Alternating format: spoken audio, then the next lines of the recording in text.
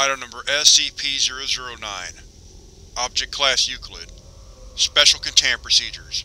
Subject is to be contained within a sealed storage tank of heat-resistant alloy with dimensions not less than 14 meters cubed.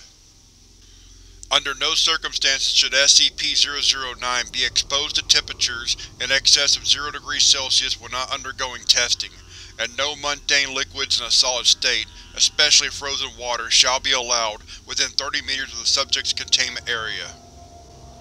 Subject's chamber is to be fitted with temperature sensors which shall be monitored at all times, and is to be kept refrigerated by no fewer than 3 redundant cooling units. Any malfunction of sensors or of coolant systems is to be reported and repaired immediately. If at any time the temperature in the containment area climbs above -5 degrees Celsius, the chamber is to be locked down immediately, and flooded with coolant until the temperature has been brought back down to between -30 degrees Celsius and -25 degrees Celsius. Atmosphere must be evacuated from the containment area when personnel are present within, and any water vapor present must be filtered and kept in the same conditions as detailed herein for no fewer than 24 hours. Any vapor displaying properties of SCP-009 is to be quarantined and added to the containment area as soon as possible. All personnel interacting with or observing the subject must wear full environmental protection suits. All personnel leaving the containment chamber must undergo dehydration of all gear, research materials, and other objects contacting SCP-009's chamber. If contamination is discovered, no material or personnel shall be permitted to exit, and a Level 2 lockdown of the containment area shall commence. Lethal force is authorized in cases of dire need, but all security forces are strongly advised to remain as far away from their targets as possible, to minimize the chance of contact with fluids contaminated by SCP-009. Description: SCP-009 is approximately 3,700 liters of a substance which exhibits a number of unique properties. While small amounts of the substance in all phases are as colorless as mundane water, in mass it takes on a distinct deep red hue. Its most notable property, however, is the fact that SCP-009's reaction to temperature extremes is exactly opposite that of standard H2O. The subject assumes a liquid phase at temperature between -100 degrees Celsius and 0 degrees Celsius, and converts into a solid state above those temperatures. At temperatures below -100 degrees Celsius, SCP-009 vaporizes into a gaseous phase similar to steam, though it still retains its red coloration when put under high pressure. Examinations of the atomic structure of SCP-009 have proved inconclusive. Tests indicate that the subject is composed of the same combination of hydrogen and oxygen as normal water, leaving researchers to speculate that the source of the subject's abnormalities may be the atoms themselves. Dr. has suggested the subject may have originated in or been altered by another reality in which the laws of physics are inverted. This theory may have some merit in light of SCP-009's marked ability to assimilate natural water into its mass.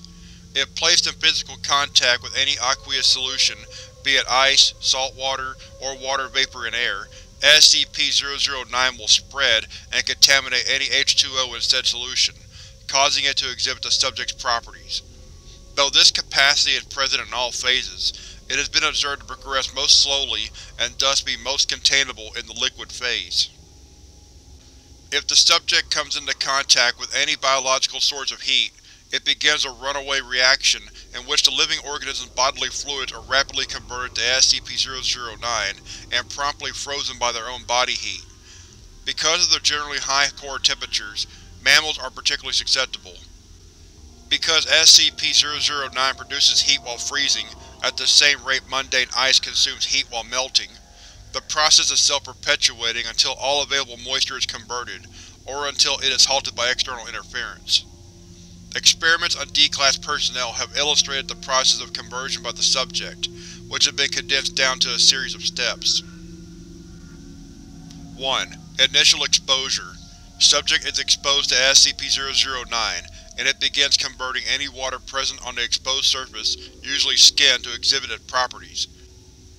Presence of mist, fog, snow, or other solid or vaporous water greatly accelerates this process. 2. Surface conversion. A thin layer of frost forms on the exposed area as body heat and heat produced by SCP-009 raises its temperature above freezing. Progression to this step can take anywhere from 5 minutes to 1 hour, depending on victim's body temperature. At this stage, freezing has begun progressing through the initial layers of the epidermis and soon reaches live cells. 3. Deep tissue conversion. Exponential increase in temperature of SCP-009 causes expansion of ice crystals throughout the victim's body, resulting in widespread perforation of internal cell structure.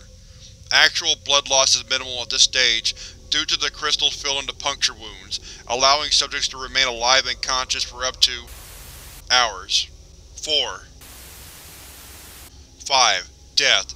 Multiple organ failure and exsanguination via systemic crystallization. Testing on D-Class personnel was discontinued as of April 23, 2000. Addendum. Circumstances of retrieval.